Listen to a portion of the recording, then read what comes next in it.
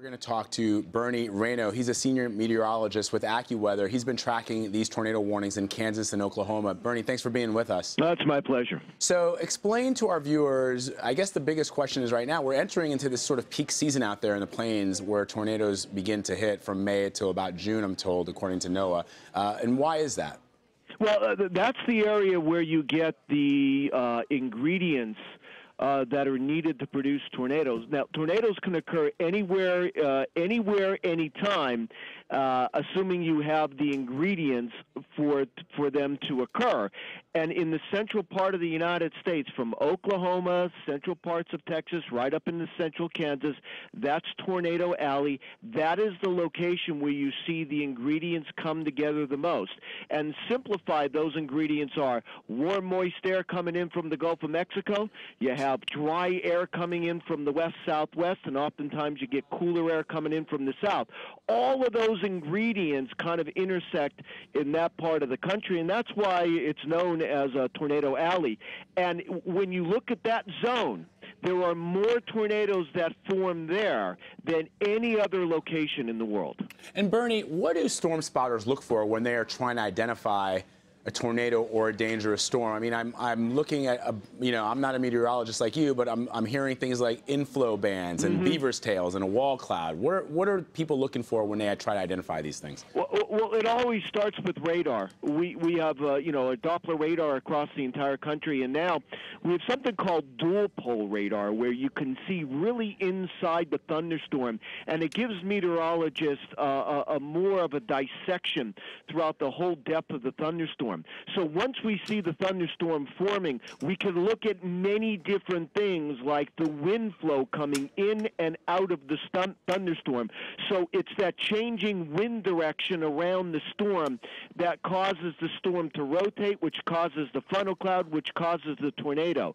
And this thunderstorm that we're looking moving right through Chickasha here in Oklahoma, it has that classic look to it. You heard the meteorologist on air talking about the hook echo. That's on the southwestern side of the storm, and it's that hook that you see, it's right in there that you typically look for the tornado. So in this day and age, the technology that we have, we could really identify thunderstorms that can produce tornadoes a lot quicker.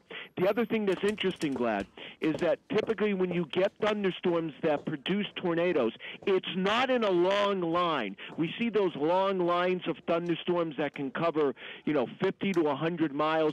It's the individual thunderstorms, what we call discrete, where the thunderstorm is by itself. If you look at looking at the radar right now in Oklahoma, you have that one thunderstorm cell, and pretty much you don't see much of anything else across the state. That is a classic kind of setup where you get the thunderstorms that can produce the tornadoes, because you have to look at it this way. You need all this energy to produce the thunderstorm, and if you only have one cell over a large area, that thunderstorm can take all the available energy in that environment and really intensify, and that's what that thunderstorm is doing right now in Oklahoma. And Bernie, so I was trying to explain to our viewers the Fujita, the enhanced Fujita scale, which is the system that you use to measure the strength of the tornado, but it seems very scientific. Can you break it down for those of us who may not be as scientific?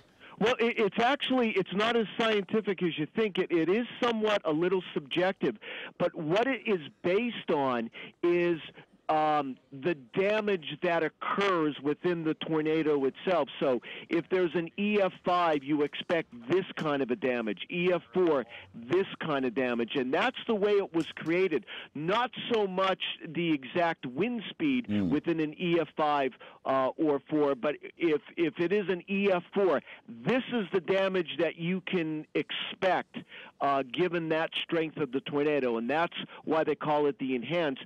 So they're trying to give people an idea of what they have to build to be able to withstand this kind of a tornado. And Bernie, we are flashing on our screen tornado warnings in Kansas and Oklahoma. That's very different from a tornado watch, which may be issued by NOAA, right? Yeah, that means that a warning means that either a tornado is on the ground or the National Weather Service offices that are monitoring this are picking up rotation within the thunderstorm.